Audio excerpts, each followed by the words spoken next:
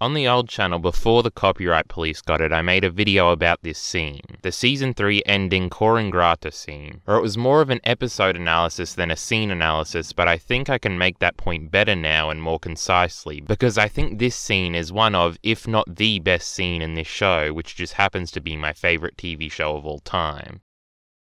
The Sopranos is almost hypocritical from its conceit. We are positioned as the audience to root for Tony Soprano and his friends when they aren't working against him, when their actions, by the moral standards of most of the audience, are reprehensible. This immorality is not lost on the audience, at least hopefully. It might actually be the show's most basic triumph. This idea of the protagonist and the institutions they inhabit being inherently immoral might be the most interesting and most influential thing about The Sopranos. Breaking Bad and Mad Men, two shows that by all accounts are also in the greatest of all time discussion, revel in this same hypocrisy, as does obviously The Godfather before them. The Godfather obviously influenced The Sopranos as The Sopranos has influenced Mad Men and Breaking Bad. But there seems to be a fascination with the inherently hypocritical, probably because as human beings we are bound to be hypocritical. It's something innate to the human experience, and rooting for Tony Soprano over more morally virtuous characters like the FBI who chase after him season after season is something that seemingly we can't help but do. For whatever reason, we relate to Tony Soprano when we know we shouldn't. But all this is achieved through positioning.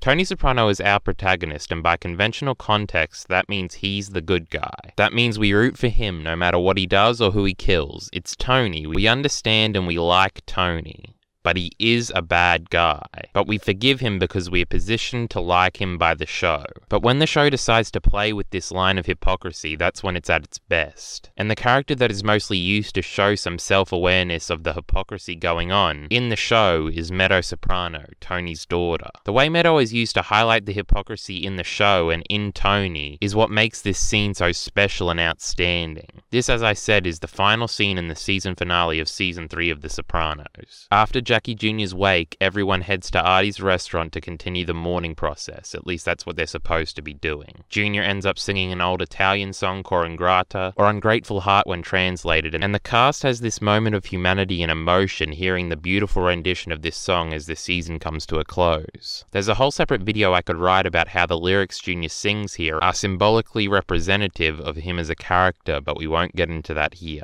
This moment of togetherness is heartwarming. The entire cast nearly is here, and they are unified listening to a nostalgic song that reminds them of their culture and heritage as Italians. Sang beautifully and vulnerably by Junior, a man who does not usually embody those characteristics. But this moment threatens to be ruined because of Meadow. While the performance is happening, Meadow, who's drunk and depressed, for reasons we'll get into in a second, starts throwing bread at Junior, trying to disrupt the performance. It doesn't work because Tony notices and chases her out of the restaurant, but this moment here and this conflict is emblematic of the inherent hypocrisy this show thrives on, and it's so brilliant. This is a moment nearly all Soprano fans look back on with affection. Johnny Sack crying is a sight, and it really demonstrates the cultural weight this performance has on the Italian characters, even to an Australian teenager with no cultural reference point for any of this context. But this moment deserves to be ruined.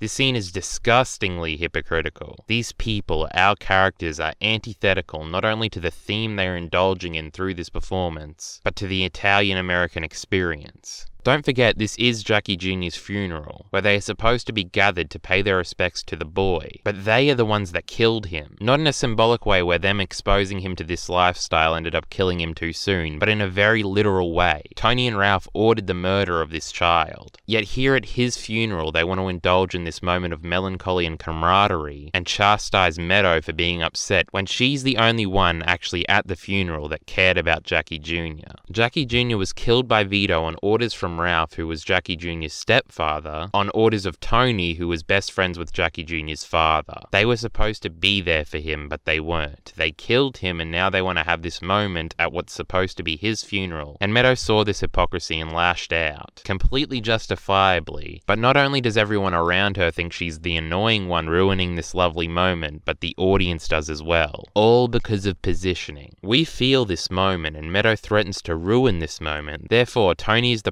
protagonist, the good guy, stopping her from ruining it, even though she's completely justified in her anger. Meadow and Jackie Jr.'s romance was most of Meadow's story in Season 3.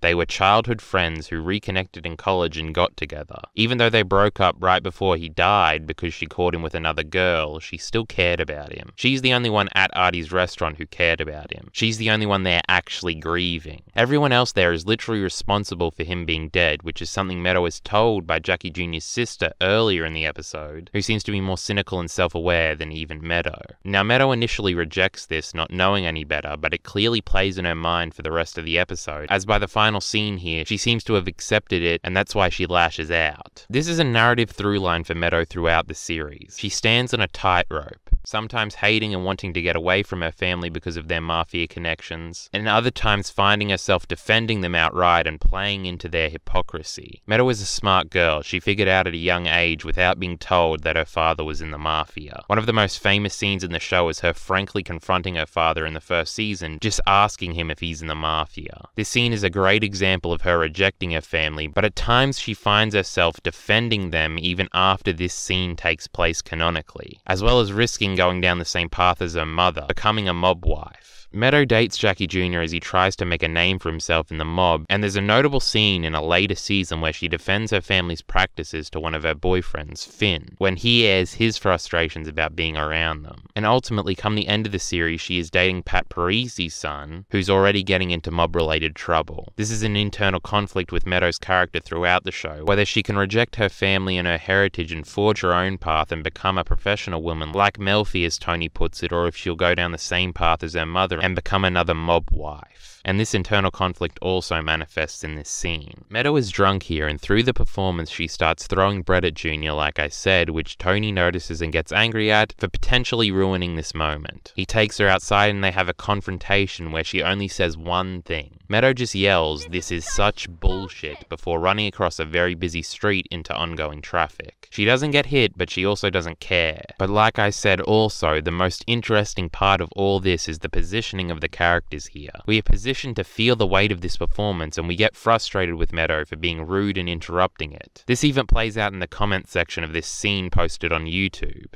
There are comments everywhere shitting on Meadow here, like this one. This is one of the few times in the show I hated Meadow even more than AJ. This comment has more than 200 likes, and it's amazing to me how so many people could stupidly miss the point. Meadow is the sympathetic one here, as these monsters responsible for killing her friend celebrate and sing on his grave, acting like this absurd hypocrisy isn't inherent, when it absolutely is. In reality, this is all such bullshit. But that's the Sopranos. Everything is so complicated and hypocritical. Even Meadow is hypocritical as she goes on to contradict her frustrations with her family in this scene when she defends her family later on in the series. Again, everyone is hypocritical. But that's why I love this scene so much. The subtle way the show portrays her frustration with everything I just said by having her get drunk, lash out at the hypocritical celebration, then scream at her father about this all being bullshit is cathartic if you actually think about it. She's the only one that really cares, while all these idiots sit inside and cry to themselves about the old country or some bullshit that never actually existed. The fact that these mobsters don't feel like they've disgraced their heritage by becoming what they have become, and the fact that they all can enjoy this moment, is absurdly hypocritical.